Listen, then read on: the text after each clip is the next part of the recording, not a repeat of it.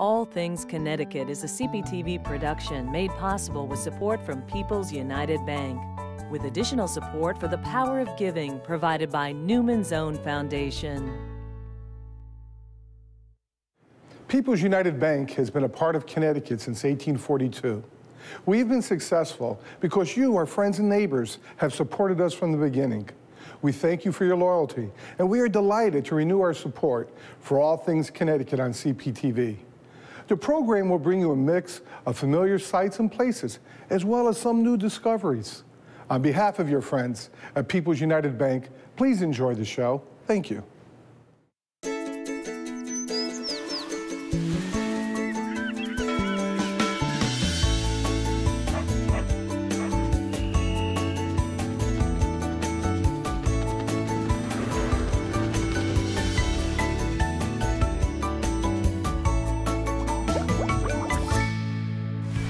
Hi, I'm Matt Roberts, and welcome to All Things Connecticut. Today we're in for a wild time here at Wild Bill's Nostalgia Store in Middletown. We'll take a look at some of the really unusual things waiting for us inside this discreetly painted roadside attraction. Coming up later in the show, Christina DeFranco chronicles the resurgence of the oyster industry in Connecticut. Eric Clemens celebrates a new winter tradition in downtown Hartford. And Ed Wurzbicki visits a master guitar maker in Spotlight on the Arts. We'll leave this wacky roadside attraction for a few minutes to meet a group helping people get on the road.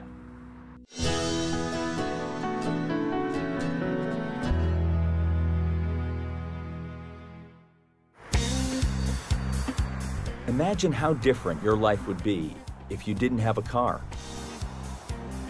Not just for a few days while it was in the shop, but if you were truly without your own transportation. Many people in Connecticut live with this reality every day. Larice Harvey, a single mom juggling work, college, and family, was one of those people, until she discovered a program created by Lutheran Social Services called Good News Garage. Unlike most other car donation programs out there or other charities who accept cars, we take the donated cars, we try to repair as many as we can, and then we match them with families in need. Lee Miles here in New Haven is one of the businesses that has partnered with Good News Garage to get their donated vehicles ready for the road. And these guys aren't afraid to get their hands dirty to help those in need. We collect the titles for the vehicle, hold it for administrators of Good News, and then we perform a safety check on every vehicle. Safety is key with Good News Garage, and John's team thoroughly examines each vehicle to make sure it's roadworthy. Found the broken down. See that? By mistake. So the headlights are fogged, no big deal. Still okay? We've probably safetied almost 400 cars. Wow, 79,000 miles. That's great. This is a good car. The cars that make the cut are repaired and then matched with qualified applicants based on their needs. Like Larice, who was able to leave her 90-minute bus commute behind and make a better life for her and her daughter. I was able to go grocery shopping, go to work on time, stay late if I wanted to, do some extra volunteer stuff, and finish school. I had a very busy schedule, and it was all in the bus system, and I was able to do more because of the car. After driving her Good News Garage car for a number of years, Larice was able to trade it in for an SUV, which she now uses in her work with another nonprofit. She doesn't take her ability to travel for granted. It's freezing. People don't realize the privilege it is, the access you have when you have your own vehicle. And donating an old car to Good News Garage and letting a family have that car, you're talking about cutting time in half what it takes to get up, get kids ready for school, and grocery shopping, easy. In Good News Garage's small East Hartford office, thank you notes from appreciative drivers adorn the walls. And the staff works hard to get donations so that families no longer have to, as one recipient put it, thumb a ride. In Connecticut, since we started in 2002, we have matched more than 500 families with a car. You got to give it back to your community. I was brought up that way. It's just a great feeling to see somebody happy, you know, and you made their day. That's a great thing to see somebody smile.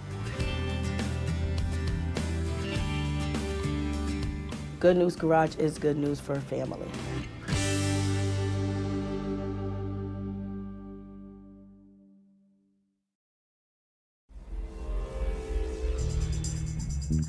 Your senses are quickly overwhelmed when you walk into Wild Bill's Nostalgia Store because there's just so much to look at.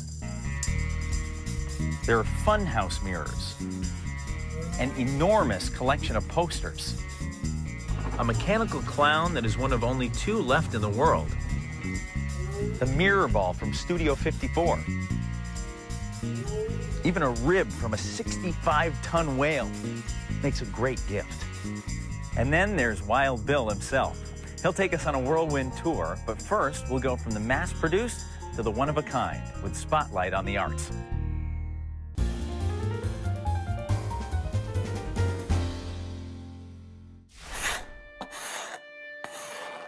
Long before his hands begin their labor of love, Joel Danzig dreams up guitars with some definite DNA.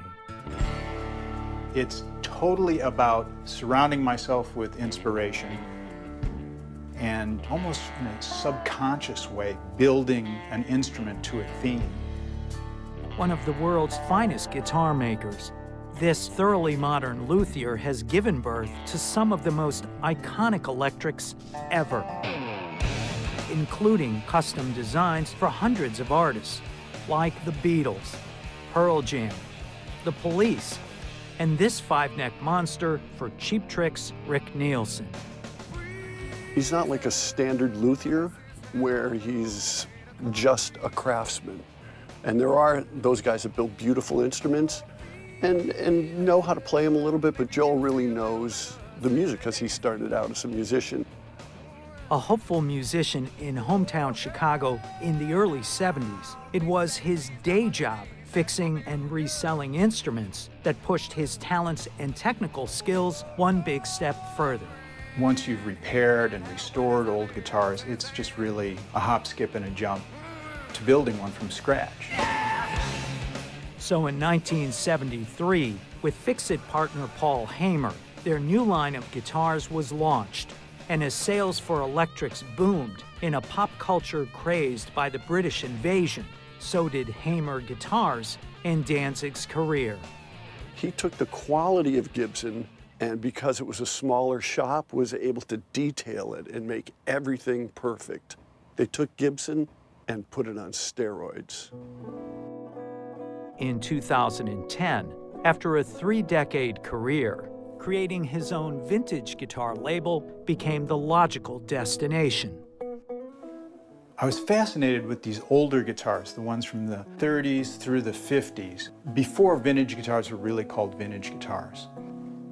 They have a soul, they have a story. By the time you get it, that instrument has witnessed all kinds of things. Toggle switches, dials, and electrical wiring. It's stuff like this you find tucked away at the local hardware. But to Joel Danzig, it's a little bit like buried treasure, especially if they've been used before. These are old switches that were in operators' switchboards in Chicago. I can use it to control the electronics on the instrument, and it has the old cloth-covered wire, so I'll refurbish this. Imagine if you could hear all the conversations that went through this switch and all these wires. I'm trying to make a new guitar, but there's a whole prehistory that I build into the guitar. Well, this is inspired by a place in Fort Worth in the 1800s where all the cowboys would go for their pleasure.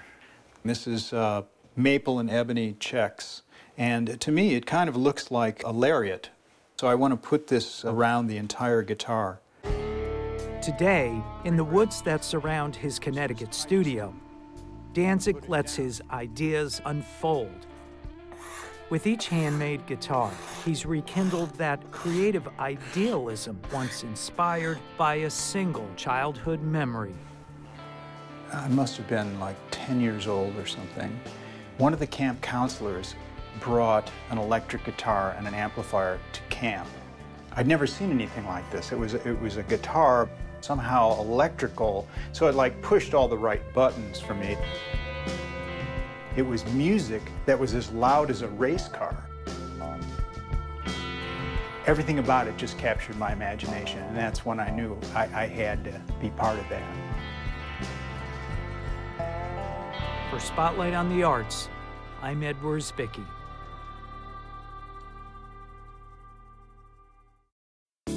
Welcome back to Wild Bill's Nostalgia Store, and I'm here with the man himself, Nostalgia Store. No, this is Wild Bill, of course, and his grandson. And Bill, can you tell us a little bit about the sculptures we're standing near? Yeah, the sculptures are made out of animal traps. We wanted to find a way to make the traps useful, so I gave them to an artist from Buffalo, Chris Hausbeck, and I said, go make me something. So he came up with the Trap Man back here. Then I said, well, we need something else. You didn't use the grizzly bear trap. So he built me a bear. And if you think what's inside is strange, wait until you see what's outside. But first, let's take a look at Treading Lightly.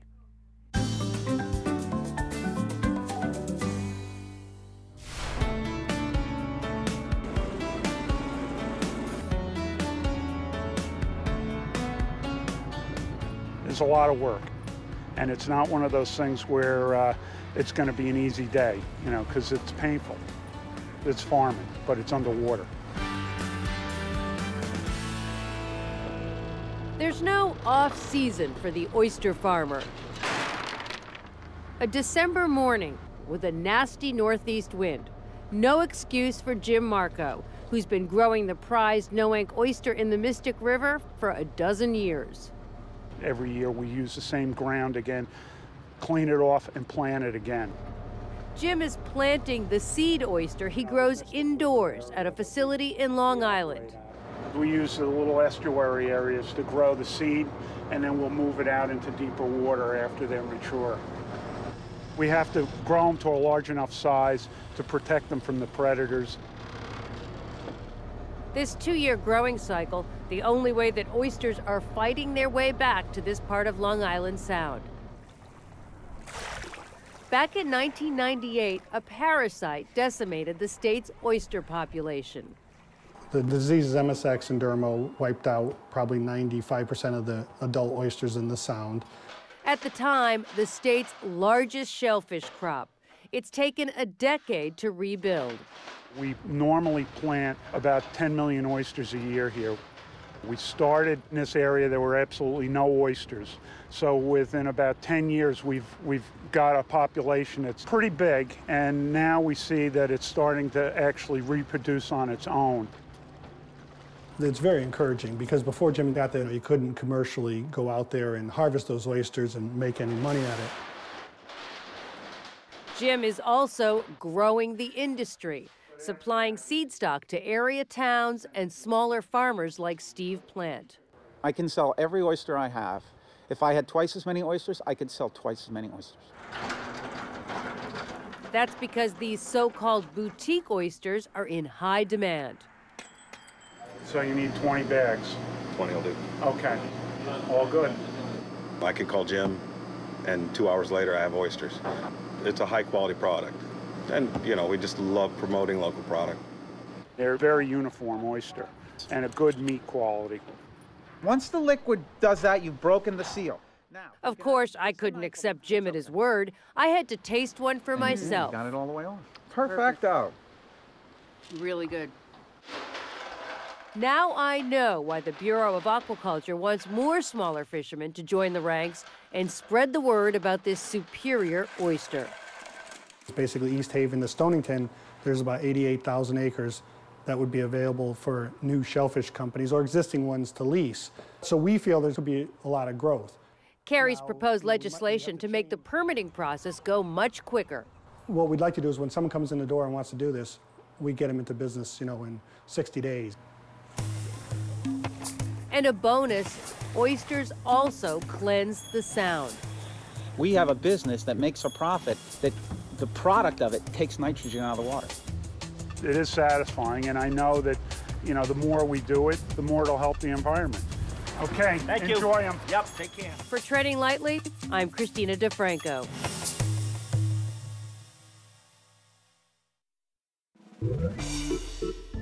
Wild Bill has had an affinity for clowns, big and small, ever since learning that his grandfather performed as a clown with Barnum and Bailey.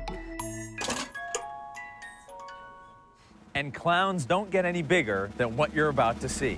Behold, the world's largest Jack-in-the-Box.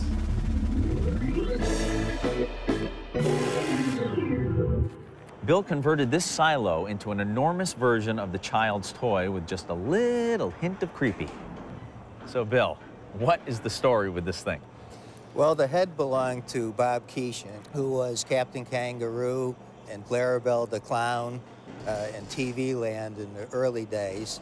It runs on a 600-pound counterweight, the Ball of Death. Did I mention it's difficult to miss this place from the road? And now, let's take a look at Eric Clemens on Inside Out.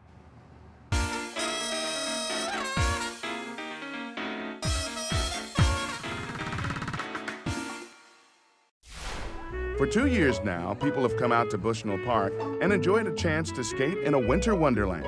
On weekends, it's the kids' turn. Children ages 5 to 12 come out for skating lessons, which often pose a challenge, but most of the time result in kids jumping at the opportunity to have some fun.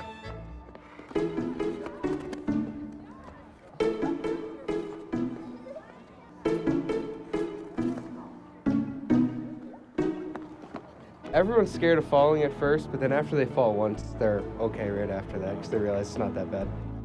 Here we go. Hi, guys. Whistles. 2, 3, snowplow. What we try to teach here is the very basics so that you will have something the rest of your life. That if invited as a high school student, a college student, an adult, that you can go out and be social on the ice. Okay, so the program wasn't necessarily created to discover the next U.S. Olympic figure skating champ. We're gonna march. But to date, more than 37,000 have come out to the park to glide on the ice. And there's more incentive if you want to give it a try. The skating here at Bushnell Park is absolutely free of charge and continues through President's Day. And the entire community is playing a part here. Many of the helmets you see worn by the youngsters today have been donated by Connecticut's Children's Hospital. 1, 2, 3, go skating! And the knit hats have been made to keep them warm by RSVP, a local senior citizens group. Even the skates are covered here. All sizes have been donated, and a pair will be loaned to you if you don't have your own.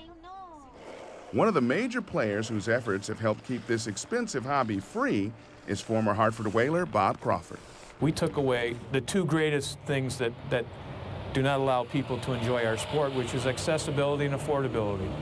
Whatever we can do to get people on ice, I think it's a great activity for kids, it's a great activity for families, and obviously it's been a great thing for downtown Hartford.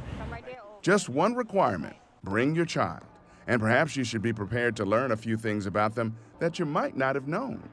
Many parents are like Nadia Lugo, who brought her sons, 8-year-old Nazarius and 5-year-old Alexander out for the first time. She had no expectations coming in, but learned her kids have a valuable trait. I think resilience. I thought my older one, I thought that he would give up right away, and he's out there doing it. So I think that he's doing great. That must make you proud as a mom. Yes, yes. Don't look down. What's one of the things you remember about your lesson today?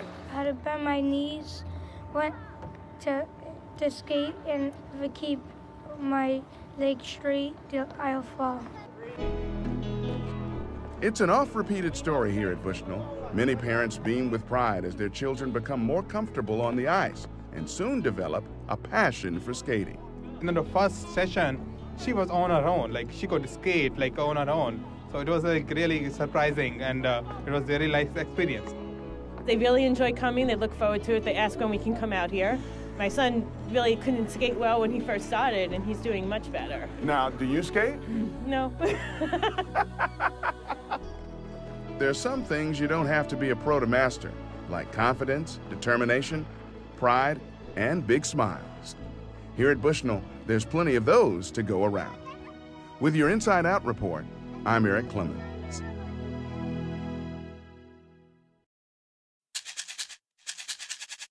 With 45 acres of land here, Wild Bill has plenty of room to expand. In fact, his next project is adding a series of fun houses to the property, one of which used to stand at Staten Island and is being restored right here on site. This place definitely lives up to its name. Thanks for joining us. I'm Matt Roberts. We'll see you next week on All Things Connecticut. To see more All Things Connecticut, visit our website at cptv.org. Keywords, All Things Connecticut.